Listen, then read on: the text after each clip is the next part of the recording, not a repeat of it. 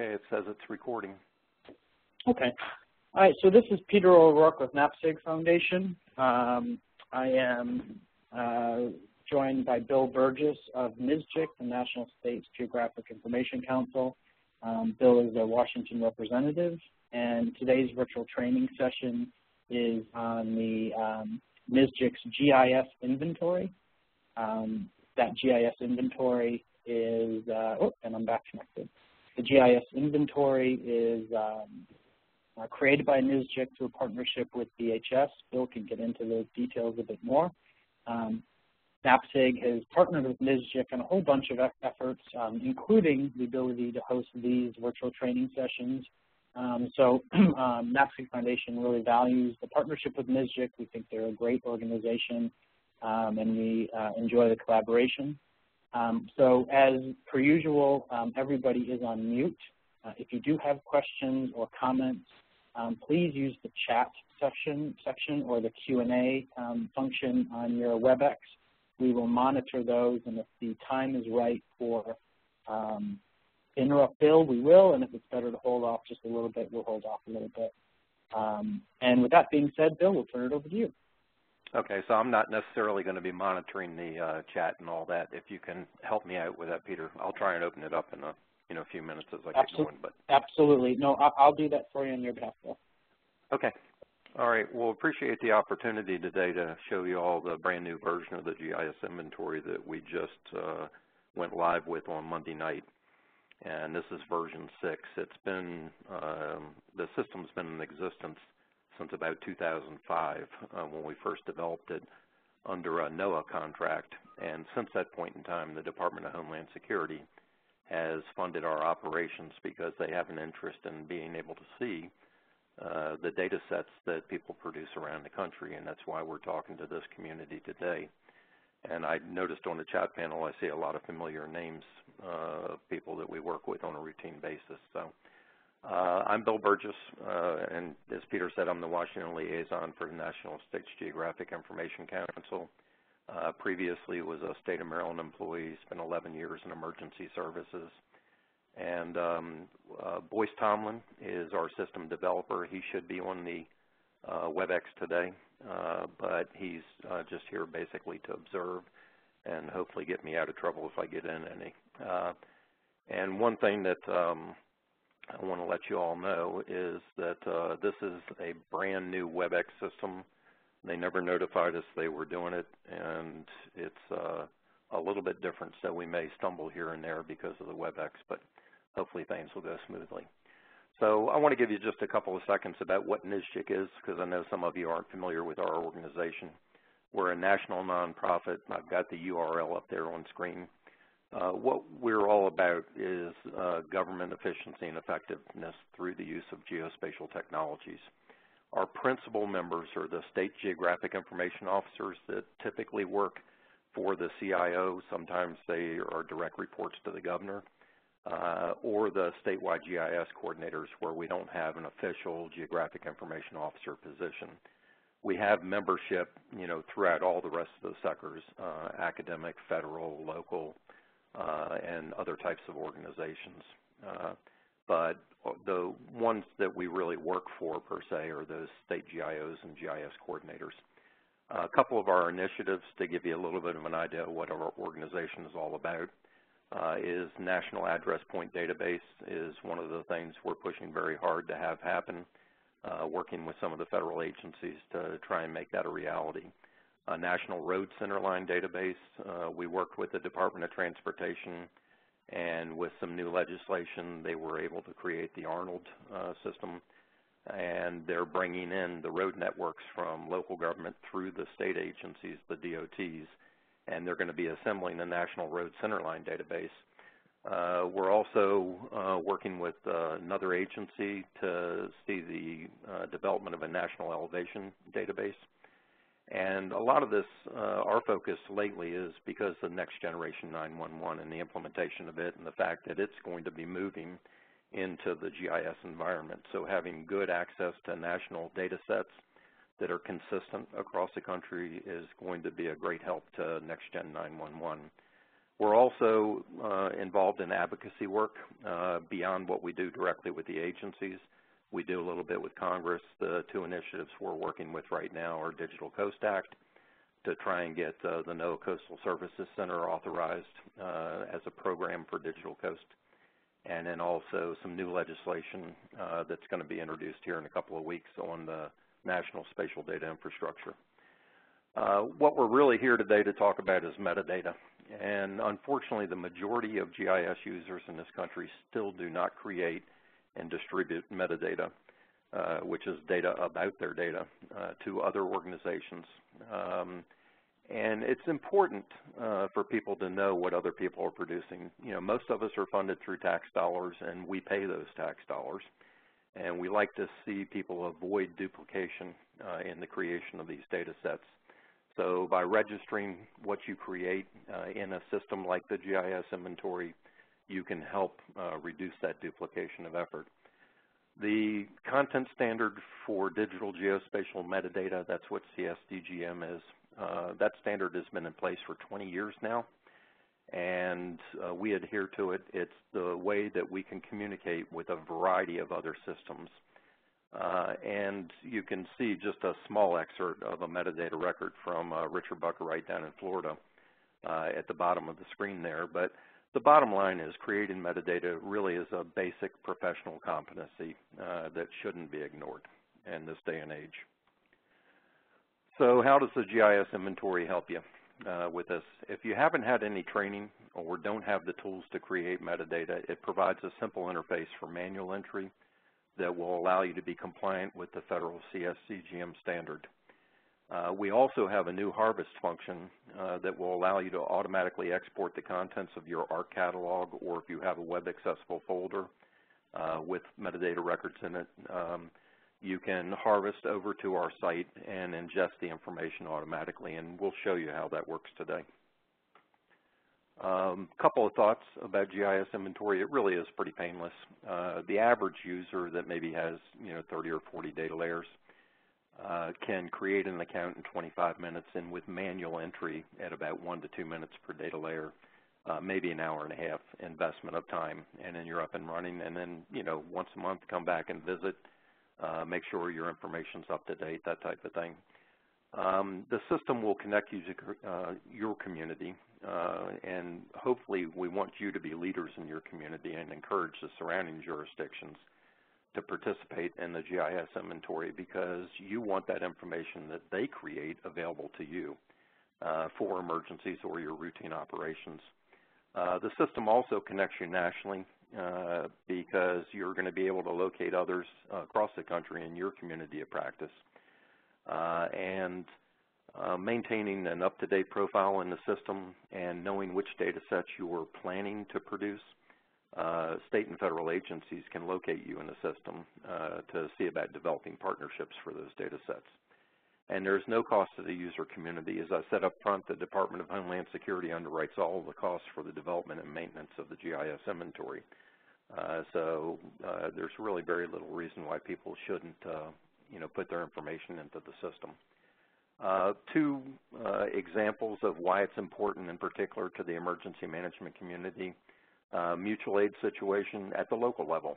This is Missouri, and if we were going from Jefferson City over to Kansas City to help out, more than likely your technical people are going to still support your firefighters or emergency managers that are going over there. They need to be able to get access to the data that's over in Kansas City, and with a system like this, you can do it. A little tougher situation would be if Florida were to send firefighters out to those wildland fires out in Oregon and Washington. Much greater distance, a less likelihood that they would have a working relationship than maybe within the state of Missouri.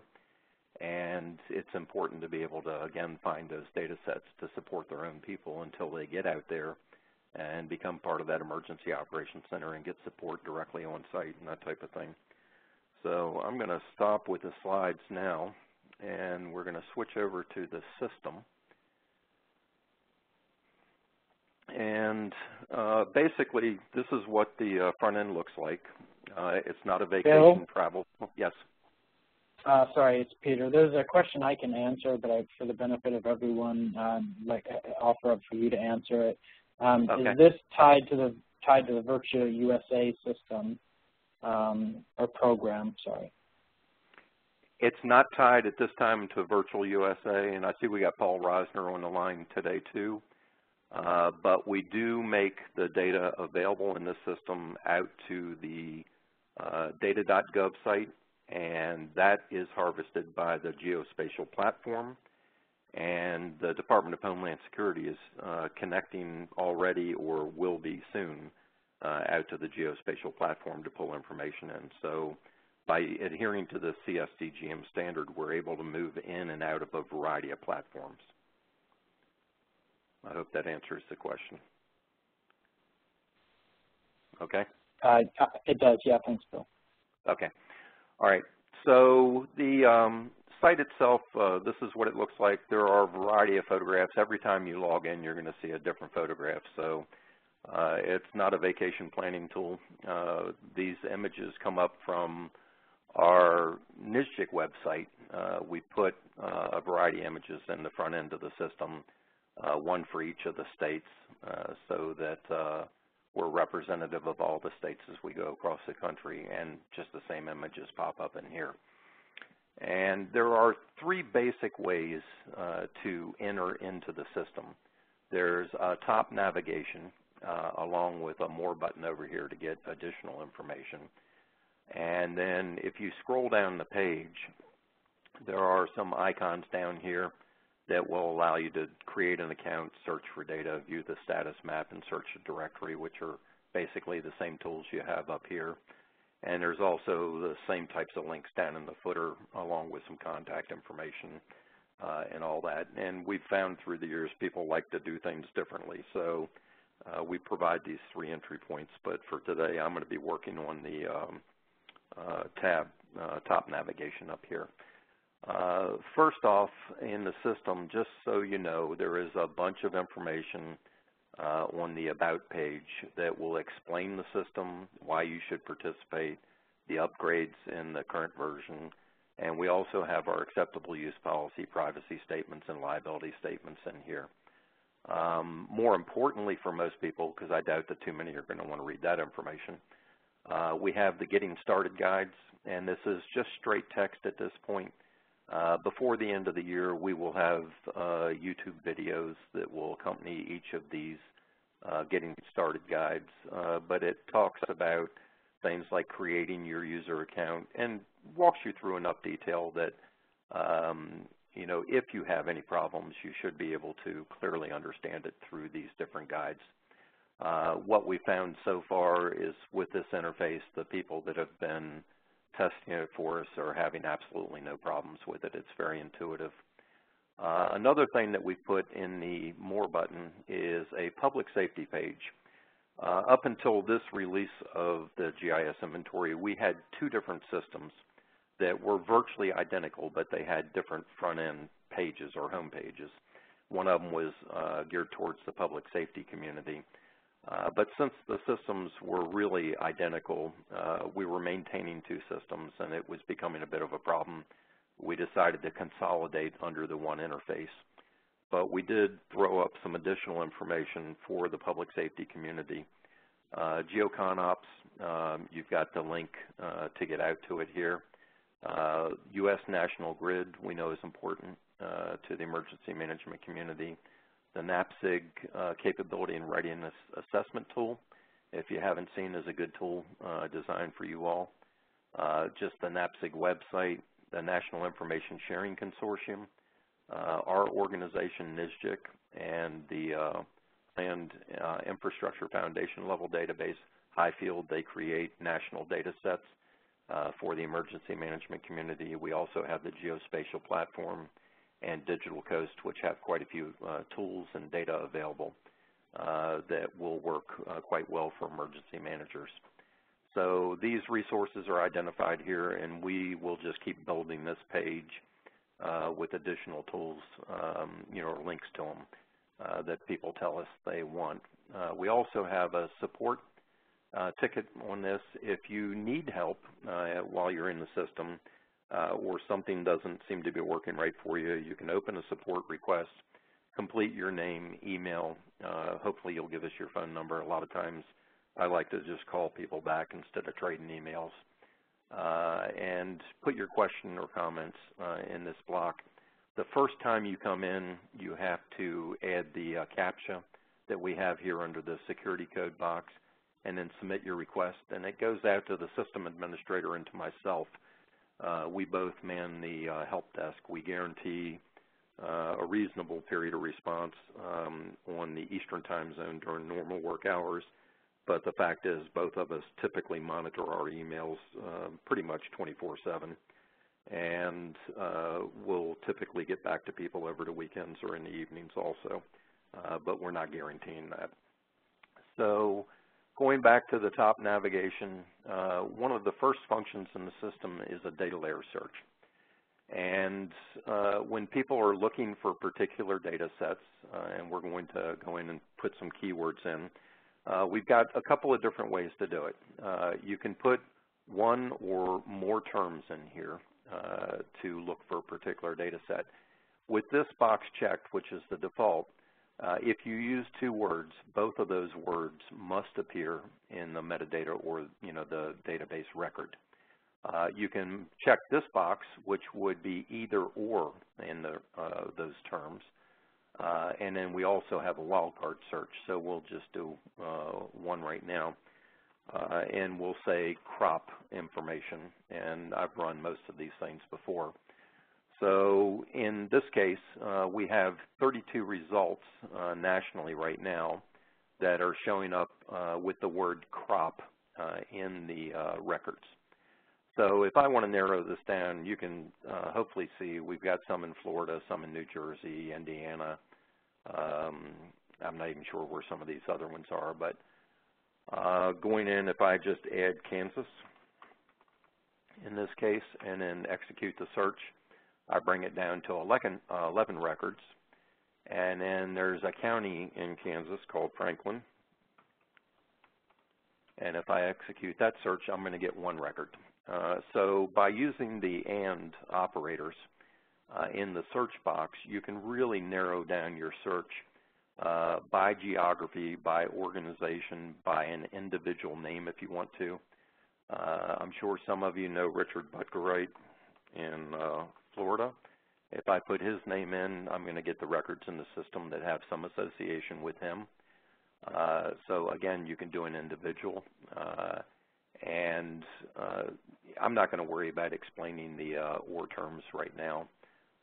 Wildcard, let's say if I just do BU, no records are found. But if I do something like this with a wildcard, then I'm going to go back and I'm going to find these records where Richard's name is in them.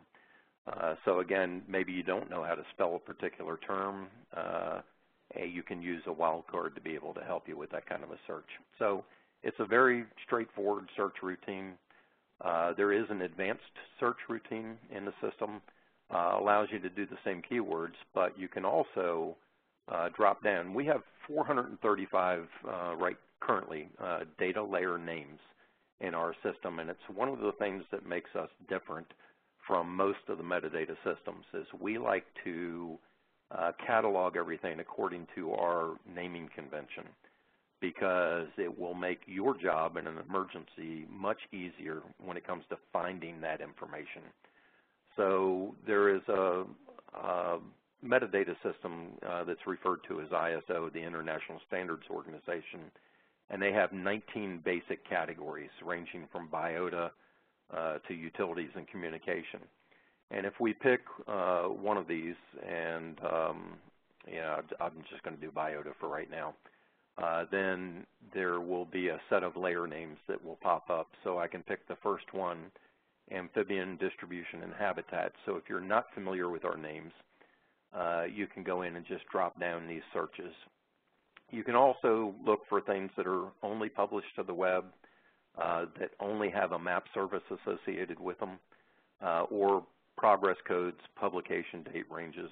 You can do geography filters if you want. and then execute the search. So in this case, I did amphibian distribution and habitat, and in the system there are 8 results nationally for that.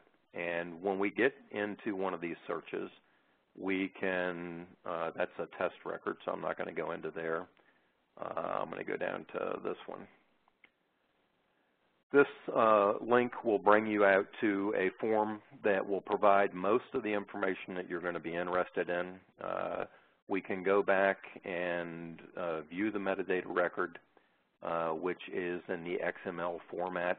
So this is the raw information that is being provided.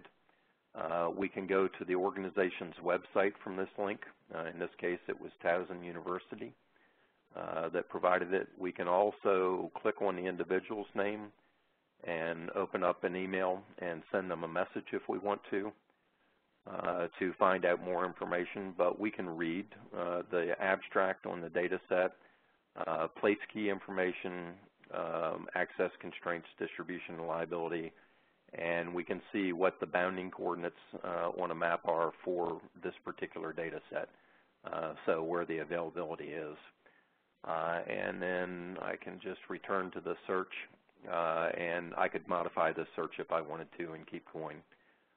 Again, you can narrow down by selecting the geography you want in terms of states. You can go in, I have to select a state here first, so if I do Maryland and then go and look for the counties that are in Maryland will show up. I can actually click on those, and then the same thing with the city list. And this information comes from the U.S. Census Bureau from the Minor Civil Divisions file that we use in our system. We also have locations for tribal areas, but in Maryland there are tribal lands, and then we have coastal waters identified, and we can let you search or inventory your data on those. So that's basically the data layer search function. In the status map function, which is going to be the next tab over, there are 3 things that you can do with this window. You can look at the status of a particular data layer, and here right in the very first ISO category and the first data layer, which is, again is amphibian distribution and habitat, you can see where these have been logged around the country. So we're showing information in Maryland, Missouri, and Georgia for this on the different projects. We give you a head count over here for how many data layers there are. And you can do a quick look on these things with just a click. Just so you know, we have Wikipedia links for all the jurisdictions that'll show up here if you want to learn a little more about that jurisdiction. But we also let you view the data and contacts from here, and this is just a form to, see some basic information about it and who the contact would be for this particular data layer. We can close that out. So that's the status map. Something that might ring a little more true for you would be something like ortho imagery. So I'm going to select that, and you can see there's a lot more activity here. We actually have 1,563 records in the system. The color codes are down here in the lower left-hand corner. If it's blue, it's a planned project. If it's orange, it's in work. And if it's green, it's complete. And to the extent that the users maintain and update their information, this is correct. So again, you can pull a status in and see what the development of particular data layers, like in Kansas, we can see the level of development of ortho imagery there. Another search routine is virtually identical to the data layer search. And again, if I just do crop and execute that search, let me zoom in a little bit here. We can see that there are various boxes, and again, according to the color codes down here that show up, and I can go in and click on a box to bring up the layer name that we've appended, also the basic information about whose data it is. I can view the layer result in a drop-down or a slider box here that has quite a bit of detail on the data set. The other thing I can do is as you select something here, it will should come back and highlight. Okay, but it's not doing it, and I suspect that's because of the WebEx. It works otherwise. It would highlight which of these layers was being displayed over here. But I can go over and basically select here. The system will recenter and show you where that extent is for that particular data layer. And then I can hit an information button here that will bring up that same information for me. And we can look at the imported records and that type of thing that are in the system. So pretty straightforward. And again, it's just an extension of the data layer search that brings the map into play here and shows you where these data sets are while you're looking for them. Another thing that's here on the status map function is the cadastral map. And we are basically just got an update on this. This is not something that's user maintained within the system at this point. It is a data set that comes to us from the Federal Geographic Data Committee Cadastral Subcommittee. And they have inventoried data download links for parcel data around the country, so viewing links and download links. And what we did is we just took their data set and did a quality control check on it. It was 2013 data, I believe, February of 2013. So we did a quality control check to make sure that the URLs that were being provided were live links, and where they weren't, we went ahead and deleted those records. And we're going to work with them to bring that information up to date. Also, we're going to be working with the states to bring that information up to date. But here, if we go into a particular location, I'm just going to go to Montana in one of the counties there, and if I click, the system will give me the data viewing URL and the data download URL. So the viewing will take me over to a Montana cadastral site that will allow me to view the cadastral data. And I believe in this case that it's actually the same system. So I can both view and download in Montana at the same site. In some cases, these are going to be, individual county maintained sites. In some cases, the states and the counties are working very effectively together and bringing all the information into one site. So that is a capability that's here. The real business driver for this, for the cadastral subcommittee, is wildland fires. Being able to access parcel data quickly in a large wildland fire situation to know where they've got properties that are improved and that type of thing that they can get in and get people out. So that's the purpose of that. So we've reviewed the 3 tabs here on the status map. The system has the My Profile. Normally you'd have to log in, but I'm already logged into the system. So I'm going to go into just a basic profile. This is the information that you complete when you first create an account, and it's all very important information. It's your contact information. It's information about you per se.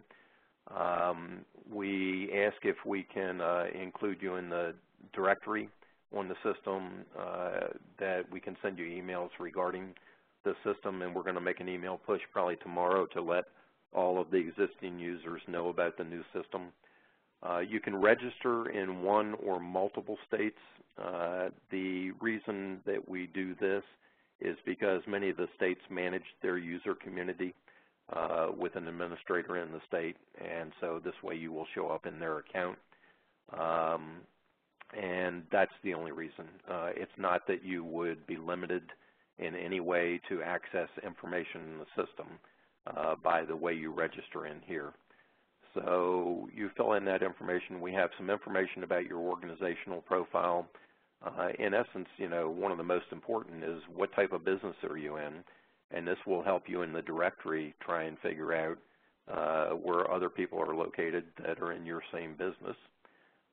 Systems profile is mostly related to the web mapping services that you have, and then also the datums projections and units of measure that you use in distribution of your systems or your data. Your policies profile is important for the state coordination efforts. It provides information on, do you distribute data? Do you have a written policy? How do we get a hold of that policy? Do you make your data available for download? Do you normally copyright or license? How do we get your license agreement? Do you charge for data? So all those types of questions are there, and it's very helpful if you'll complete that. The geography section is important. I'm going to go in and create a second geography for myself. I can view, in this case, my default geography, and what I've got set up is for the state of Maryland and only the counties on the eastern shore of Maryland where I live currently. So if I want to add a geography to this, I can go in and I'm just going to put NAPSG is the name of this geography, and it's not nationwide. You need to make sure that's checked unless you are nationwide. And then do I want it to be my default geography, and I'm not going to check that. But I'm going to put it in Maryland, and it's asks you if it's statewide for that state. If it is, you check yes. I'm going to save it, and then it will allow me at that point to come back and add counties in particular if I want to. So I'm going to say Anne Arundel County, where I used to live, and I'm going to update the geography. I can come back and I can add particular cities if I want to. So, something like the Annapolis area, again, which is in Anne Arundel County in Maryland, I can update that. And if there were tribal areas in Maryland, I could select one of the tribal lands and then also the coastal waters. So I'm going to save that geography. So if I go back into my geographies, now you can see I've got the NAPSG geography, and it's saved as Maryland, Anne Arundel County, and Annapolis, Maryland as geography. Another area in the system in your account, this is where you would actually inventory your data sets if you're going to do it manually, and we'll show you a different way to do it here in a minute. But you select the data layer category that you want to inventory in. So you might select elevation, and you might have noticed that these data layer names changed. So if I want to do a digital elevation model, I can just click on that, and it will open a form tool. There are a couple of questions you have to answer. Progress code has to be answered. It's required as part of the federal metadata standard, so I'll say it's a complete data set. The source is from LIDAR, and the approximate scale is 1 to 2400. Update frequency, I'm going to put not provided. Content, let's say it's 2014, and then the publication date, which is the year we distribute, is going to be 2014. We encourage people to put a good description in that box, and then there's some other information that you can answer down here, but it's not critical. So it's just that fast, really, to do the basic level of what's required. We do have information about archive. If you do archive the information, if you say yes, it will open up a couple other questions to answer. I'm not going to explain all of those. They're pretty self-explanatory. We also ask about, are you using federal grant money? If you say yes, there are several questions, which agency, how will you distribute the data publicly? And this actually goes into a requirement that some of the agencies have as part of a grant program. And in the case of NOAA, with one of their grant programs, they actually require people to come to the system, inventory the data sets that they plan to produce under a federal grant, and then they review the applications based on the information in the system. And you can print a report out of here to support that. There are 6 or 7 data layers in the system that require additional information.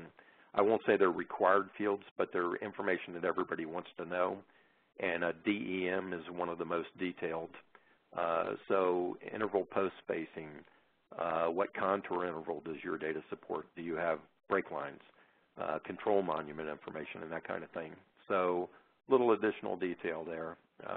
We can save that record, and then if we go back to the data layer search and we put in my name and I guess DEM, we should get a hit. So it's a live system. We just created this record, and if we go in and take a look, it's going to have all of my account information associated with this, along with an abstract that we automatically create out of the bits and pieces of information that we just inventoried. And now you've got a federally compliant metadata record in the system. So you can see with the place keys under my default geography, they all show up in there, so the bounding box is here. And it really is a very simple way to create that type of metadata. So I'm going to go back into my profile, and I'm actually going to delete this record right now. And I can drop it out of the system like so. The next thing that we're going to look at is the harvesting function, because this is a pretty big deal. I'm going to add a new harvesting account. We've got, I think it's 17 records staged in the system that are XML files. They're in the CSDGM standard, and they can be harvested pretty quickly. So I'm going to put the URL where we actually have those records right now, and I'm going to put a name on this account for a NAPSIG test account. We put a notification email in here because the system, once you harvest, will send you a notice that it started the harvest, and it will send you a notice that it's finished the harvest. But the fact is, this will happen so quickly, it will be done by the time I get the email message. So I'm going to say, you know, default geography here of Florida, and you've got some choices. Is it a web accessible folder? Is it an FTP site or a catalog web service? So I'm going to leave the web accessible folder.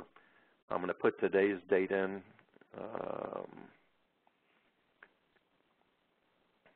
And then I'm going to say that I want to harvest manually, but you have choices to do it in an automatic fashion over time. And there actually are several states and 1 or 2 local jurisdictions that are doing this now. So it's an active account. I don't want to publish the results to the web right now. So I'm going to add this harvest account. And whoops. Okay. I hope my system administrator is on the line because he's used this account. And let me double check that. Actually, let me look at the list of participants. Bill Boyce is on the line, and I just made him available to speak. All right. Hi, so Bill.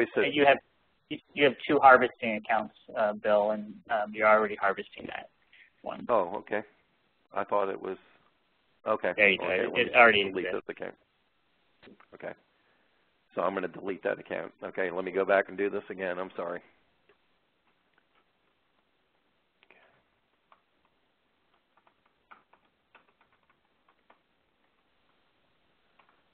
Bill, while we're waiting, we did have a question that is not pressing, but we've got a little break here. Are there any other national organizations providing a similar GIS data inventory service? Well, there is the data.gov platform at the federal level, but they don't have a form tool, entry like we have. And some of the states have individual systems that they've created and maintained. So yes, there are some other tools out there, but one of the things that we provide as a service is to make sure that we're connecting the information in our system out with those other federal systems. It's easy for them to work with one point of contact like us, and may be very difficult to work with 30 or 40 other jurisdictions or organizations that would do this, especially when you consider the level of change that happens with all these different systems over time. So I've created the harvest account, and at this point I'm going to go ahead and harvest, and this should just take about 15-20 seconds to get the 17 records over that are in the system. I think it's 17 anyway. So I'm going to give it just a second, and then now I'm going to go in and view results. Okay. Let me go back here.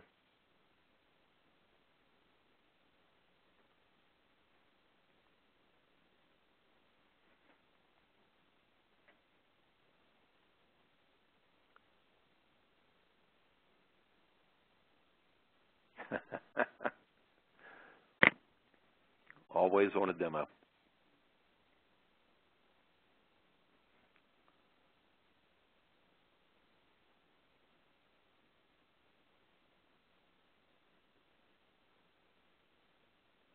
Okay, it's showing me that it's done now. Okay. Boyce, do you have any suggestions at this point?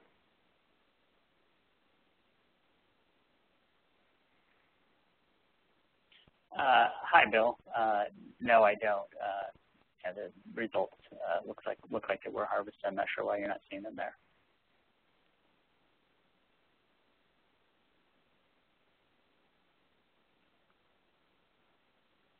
Should I delete the account and try again? That would I wouldn't be able to diagnose this this quickly. Okay. All right. Well, this is a snag for us, and I have no clue why it's not working right now. It was working as of this morning. It's conceivable that it's a conflict with the browser running WebEx at the same time that we're doing this. That does happen to me once in a while. And I have not tried the harvesting while I've been in a WebEx situation. This is something I would really like to be able to show everybody. Peter, would we be able to turn the session over to Boyce? Sure thing. You want me to do that now? Boyce, do you have an account that you can just show how to manage the harvest results? Sure thing. Okay. All right. Yeah, Peter, Boyce, if you could turn it over to Boyce.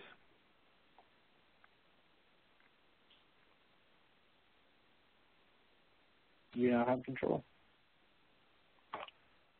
Okay, this is what you should see after you harvest an account. You can see that there were 18 records harvested.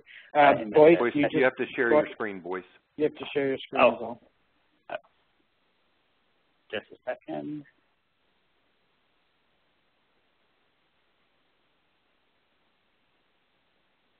There you go. All right, can you see it now? Oh, yeah. We can, thank you. Okay. Here we're viewing the harvested results, and you can see that 18 records were harvested under this test account that I have here. The harvested records are divided into the layer categories that we have. And to manage the records that were harvested, you first select the category.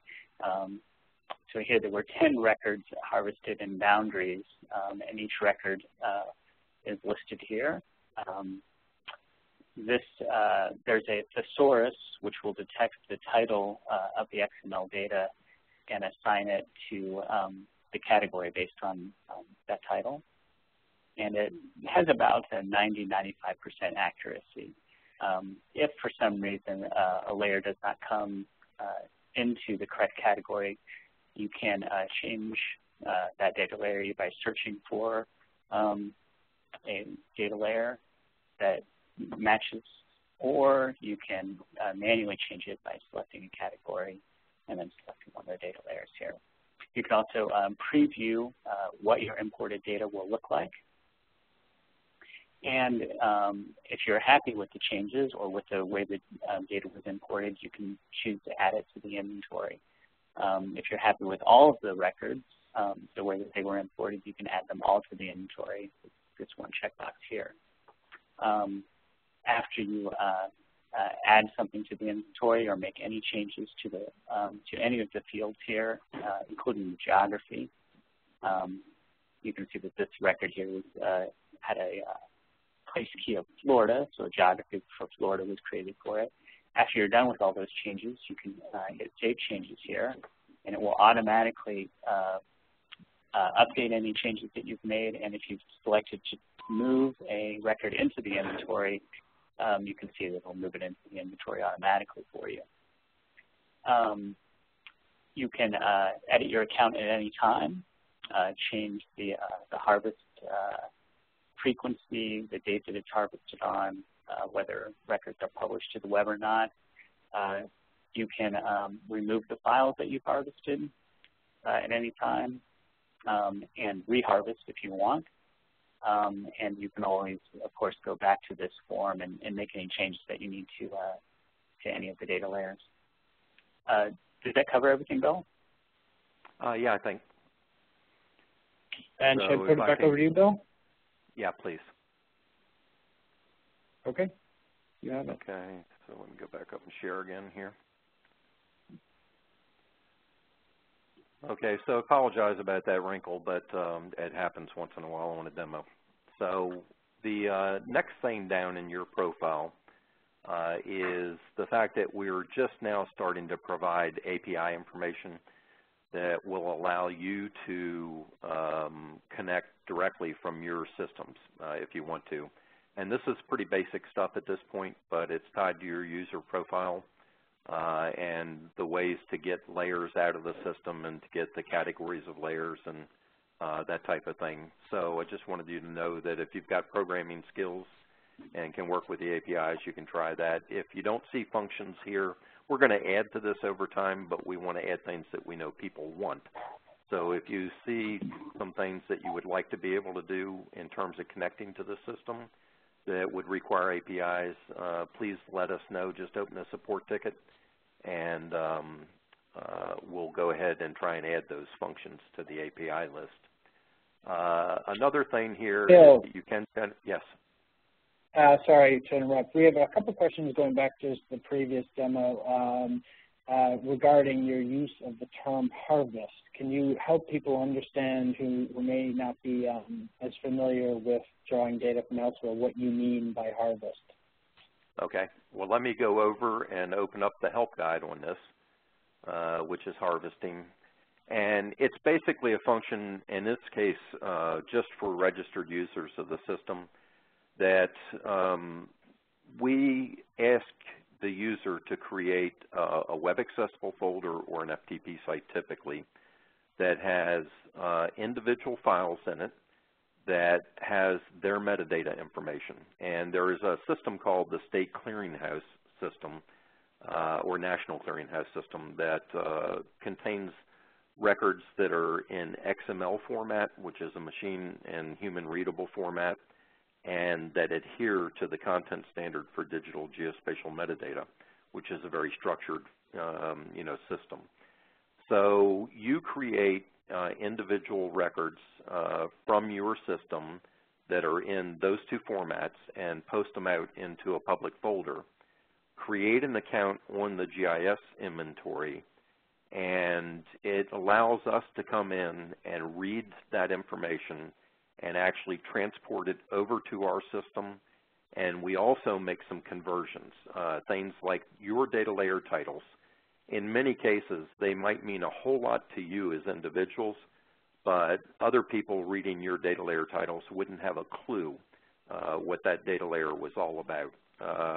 And I could, go back and show you, well, actually, I think I probably have some examples here.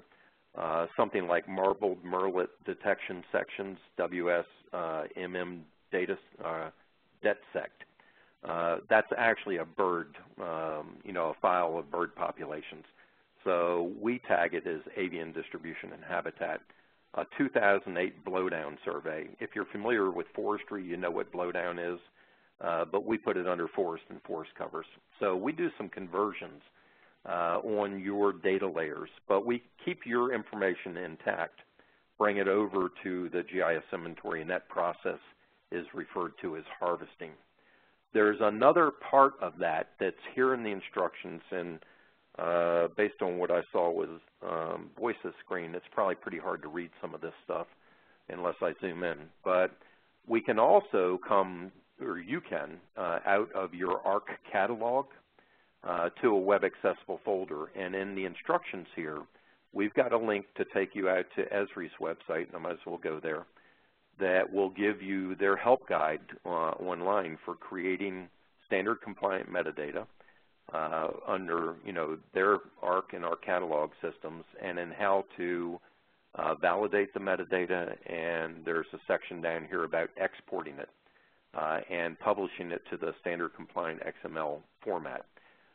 So in their system, you have to choose the CSDGM standard and XML file format. You export those files to whatever directory you want to put them into.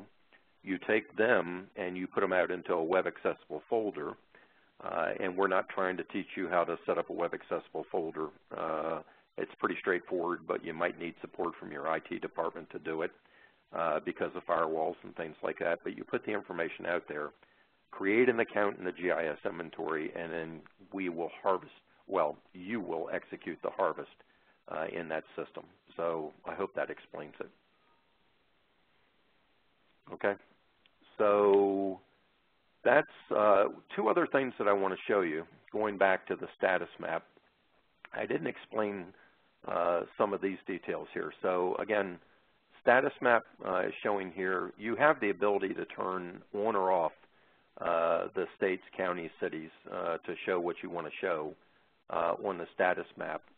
But there's an important link here, and this is a URL that you can copy and paste into your own web pages.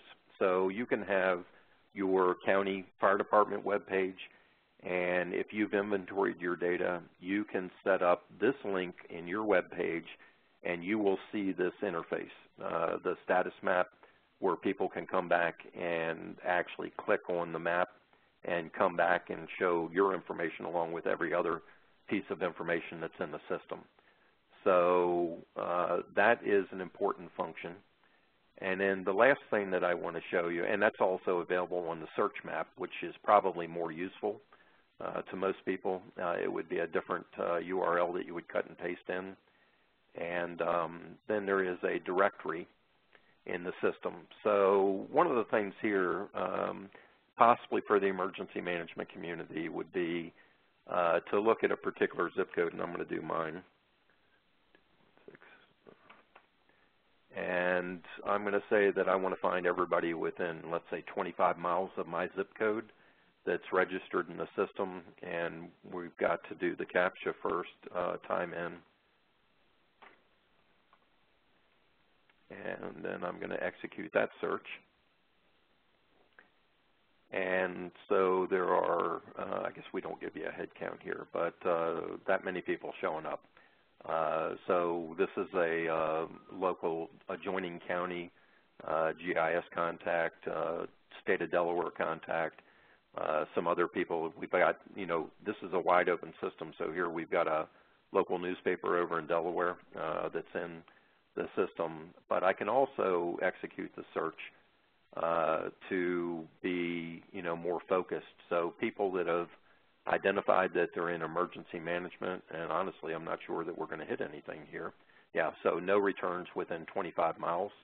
I can try and open that up to 50 and see if anything happens. Okay, still not getting any. But, well, wait a minute. Okay, so we did get a hit here on the 50 miles in terms of who's registered in the system that selected, emergency management, but may have selected 4 or 5 other things also that they're involved in.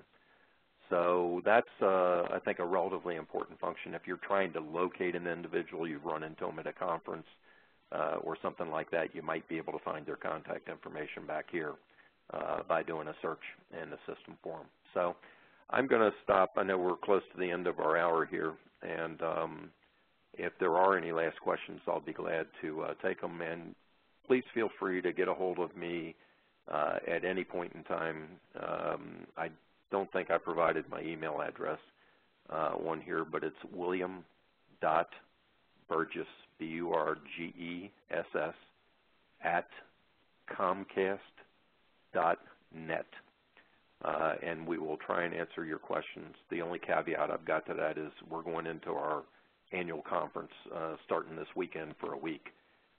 So I may be a little slow on responses next week. coming back to you. So. Thanks, Bill. What we'll do is there are a couple questions, but I can get back to folks directly on some of them. But the main question I think we should touch on is, are there any plans to have widgets that would be able to access this data through a geo portal search, for example Flex or JavaScript? You know, we'd be glad to talk to people about what their requirements are for it. And one of the things that you'll find is that our system developer, Boyce Tomlin's extremely talented, but he's not a geospatial practitioner. So in some cases, we need to actually see what it is that you want to do with those types of requests, and if it makes sense for us to incorporate it, we'd be glad to do it. And then a lot of times we can create these kinds of things in an hour or two. So ask for whatever you want in terms of access into the system, and we'll see what we can do. We've had widgets in the past, but they weren't very widely used. Great, thanks.